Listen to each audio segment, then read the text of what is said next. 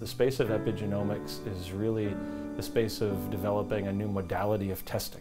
It provides us with information that sequence-based techniques alone won't be able to provide. And it helps us understand and put in context the information that we do find from sequence-based testing. And for our patients, having answers is everything. To our clinicians, being able to provide definitive answers and act upon them is everything for them. London Health Sciences and Western are making real change with respect to our translational research work and our clinical work in genetics, and particularly epigenetics. As you can imagine, in child neurology, there's a large number of kids who have neurodevelopmental disorders that we're not able to diagnose quickly. For many kids in neurology, there is this, what we call it, this diagnostic odyssey that is a real journey for families to go through before we can settle on that, that moment where we can tell a family very definitively the reason they've had these developmental differences is because of this specific condition.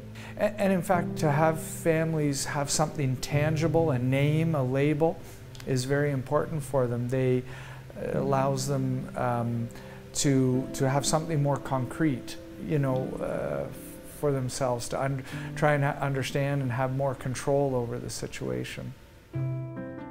With respect to our epigenetic work, we're able to take some of those cases and provide answers. And we're able to do that in a first visit, as opposed to after years of searching. What epigenetic assessment allows us to do is to systematically assess for changes in the function of that protein that may be harbored within the DNA sequence itself or around the DNA sequence that we're currently sequencing.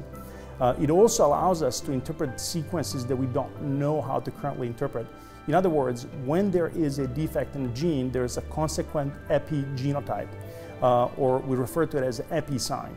So by screening or by assessing genome-wide DNA methylation, we can always identify when there's a defect in a gene, regardless of whether or not we can actually interpret the DNA sequence itself. This is where epi-signature testing, or epi-sign, is really a new modality. For the first time, I would say in history of genetic testing, we're able to, without ambiguity, ascertain whether or not a particular gene is actually defected or not, with high level of accuracy, clinical sensitivity, and specificity. So we now have a list of about 20 or so disorders that we've published for which we can use this testing to resolve patients that haven't had a diagnosis for a very long time. Oftentimes, we are able to resolve patients that had reported variants of unknown clinical significance through genetic testing, and we're now able to also screen patient populations as a primary screen, and we've described it in some of our recent publications. This is huge. It's as significant as getting a diagnosis in the first place. How you get to that is not relevant. Having it is what's relevant.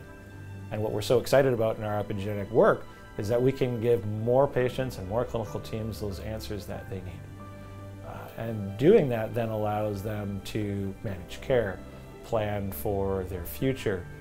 In some cases, cases are treatable. They can open doors for clinical trials. There's a whole range of options that become available that without a diagnosis, without a result, those doors remain firmly closed. That's real change. And we've only just begun. Knowledge knows no boundaries. And fortunately, it doesn't respect city, it doesn't respect province, it doesn't respect country. And that's a good thing about the knowledge. London Health Sciences Centre has been very fortunate, especially through the relations built up through our molecular genetics lab, to work to serve not only the patients of our province, of Ontario and of Canada, but we've developed strong international relationships in the US and in Europe.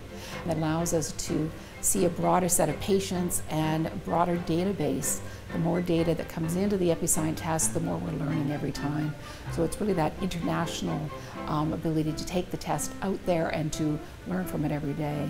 We're now roughly at about 30 or so conditions for which we have very unique and specific epigenetic signatures, some of which are yet to be published. And the research work obviously is continuing to happen in the background while we are currently using some of what we've already published and discovered to provide direct patient care through clinical testing through our collaborator laboratories across the world. I think in many ways epigenetics is something that we've only just begun to understand the potential for supporting patient care on. We're excited to be a center that's really pushing that ahead forward, and we're really looking forward to meeting other organizations that want to contribute to this effort and work together with us on it.